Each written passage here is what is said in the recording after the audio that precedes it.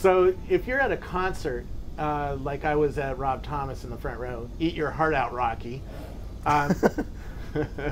You'll want to check out this next company. It's called SwitchCam, and it lets you aggregate video from all of the cell phones in the concert or in the event and put it all together.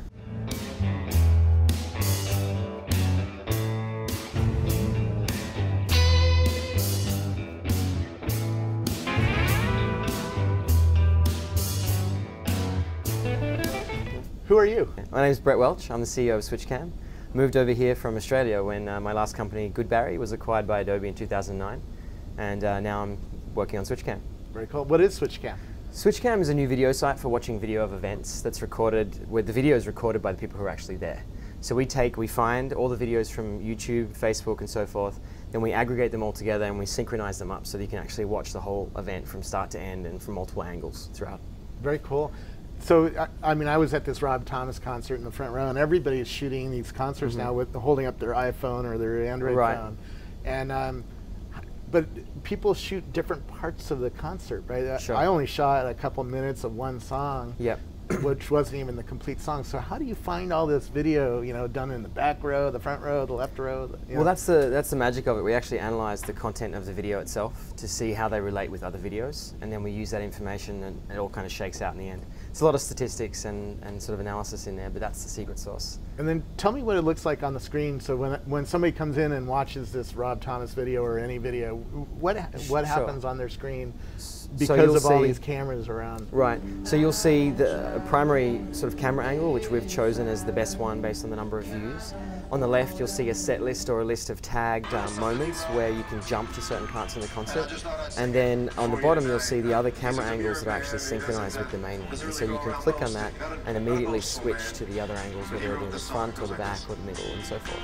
Okay. Views are interesting because at first my video might be more viewed because I'm popular and I have lots of Twitter followers. Yeah.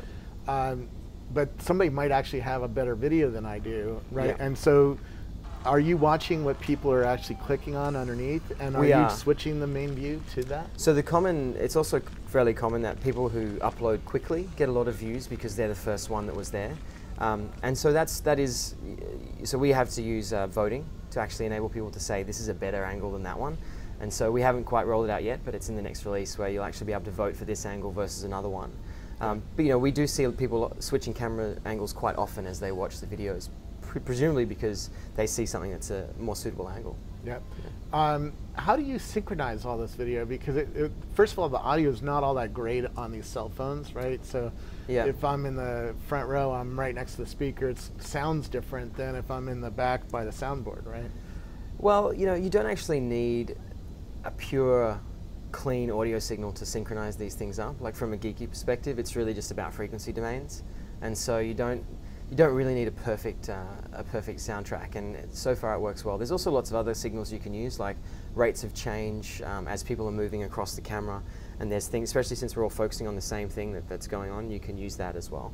And some very small percentage, about 2% of the videos on YouTube have geolocation, but things like that can help as well. Very cool. Are you looking at the metadata? So it sounds like you are looking at the metadata around. Like we're not actually looking at it yet, but it's something we're looking at it to look at it. You know what I mean? It's something that's useful, but there's not enough to actually do what we want to do. Yeah. And also, when YouTube transcodes all the videos, it loses a lot of the really rich metadata. And so that's why I'm sure they're working on it, but it's just not in the library. So. Where I was going with this, if somebody titles their video Lady Gaga San Francisco, you're looking at the date, the title. Are you looking at that stuff to try to figure out that it's a Lady Gaga? Yeah, so concert? We definitely have to we actually do multiple searches. So, you know, if you've searched YouTube lately, you know that like it doesn't really surface everything the right way, and if you might have written MSG instead of Madison Square Garden, stuff like that. So we actually run multiple searches in the back end to find a superset of videos, and then we kind of shake them out using our audio tech. Tell me about building a business, because it's not clear to me what the business model is here other than advertising. Sure. Well, the business model is advertising. It's a little like Vivo. So if you look at Vivo, they recently announced they had 150 million revenue last year. And that's because brands are looking to reach the fans of musicians. And musicians more and more are looking for new ways to make money. So it's actually perfect timing for more startups to connect brands with the audience that musicians have, and then make sure that everyone benefits out of that that mix. So that's exactly the model we're approaching. And you're working with CAA and Live Nation and artists like Pitbull, who are already sort of open to this kind of idea. How do you get the average normal person who doesn't read TechCrunch or watch my blog, how do you get them to know about you so that they start using the service? A lot of it's social. As I said, we're working with artists, and they are incentivized to sort of drive traffic to the site or to their site. And so that's part of it. We also see social sharing. So a lot of people are liking different songs. You can actually share individual songs from a concert on Twitter and Facebook, and so that also attracts traffic from like-minded kind of fans on their social networks. Yeah. Are you finding some bands don't like concert videos? Because like when I was shooting Ty Cruz in Munich, they had a person coming around saying only shoot the first 45 seconds, and I'm always worried about putting video up on YouTube because I think it's going to get taken down and if you have too many videos removed, they kick you off the service and stuff like that. So I'm worried about that. Are you finding that videos get taken down over time? We find that more and more artists are actually looking to YouTube as a way to promote their concerts. It's, these guys are not just like yourself. Like, you're not a bootlegger. You're not trying to make profit off recording your videos. You're just trying to share an experience that moved you. And I think that's where we're going. There's definitely an old guard of artists who hate that kind of thing, and there's also people who, with some validity, say put your camera down and enjoy being there. Yeah.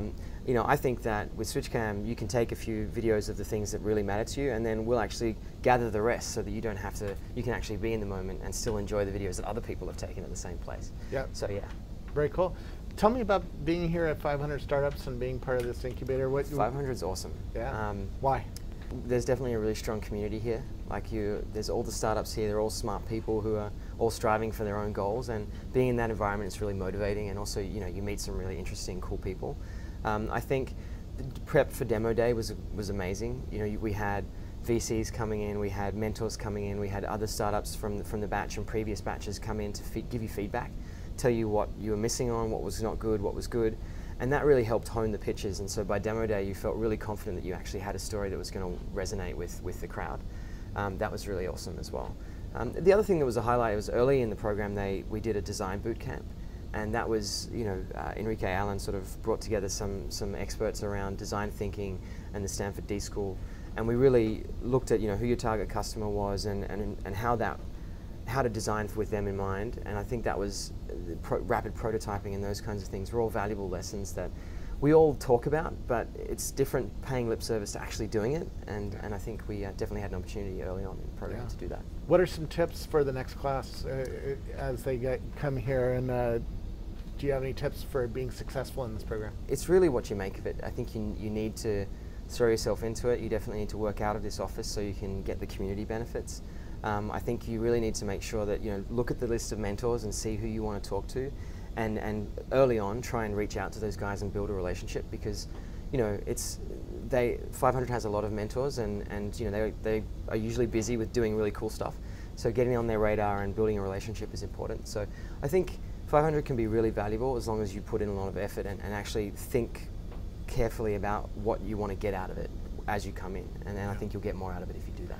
Do you think that there's still value in being here in Silicon Valley versus, because I have a list of European startup incubators that's this long. Do you have to be here in the Valley to start a company? Well, coming from somebody who started a company in Australia and then came over here, I definitely think being here, you have to be here. The networks that are here, the people who are here, the serendipity, like just being in a bar and talking about something. It's like, oh, I know a guy who knows this guy who can do that for you. And that sort of stuff just doesn't happen in Australia. It may happen in other startup-rich kind of environments. Maybe London or New York. Yeah, or sure. Tel Aviv. I think when you're a small company, you need all the allies you can get. And in Silicon Valley, a lot of people are willing to be an ally of a startup. When you're in cities that don't have a strong startup population, the allies are really few and far between, and they don't understand, they don't want to help, they don't care, or maybe they just don't get it. So I think it definitely helps. Very cool. Where do I learn more about what you're doing? SwitchCam.com. Nice and easy. Very cool. Okay. Thank you so much for spending a few minutes with me. Cheers.